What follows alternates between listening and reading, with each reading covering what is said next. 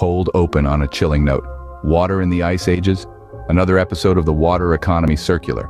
Imagine, if you will, a world blanketed in ice, yet the role of water remains undiminished. Our planet, over 20,000 years ago, locked in the last great ice age. Vast, frigid expanses. But water wasn't merely frozen.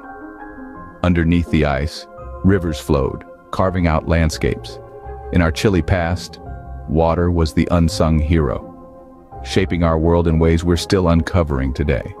From mammoth migrations to the formation of the Great Lakes, water's icy grip held sway, a testament to its ever-changing, ever-enduring nature.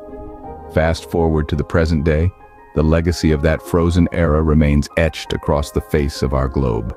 And it all circles back to water, a liquid force that shapes, sustains, and surprises. Stay tuned for our next episode of the Water Economy Circular.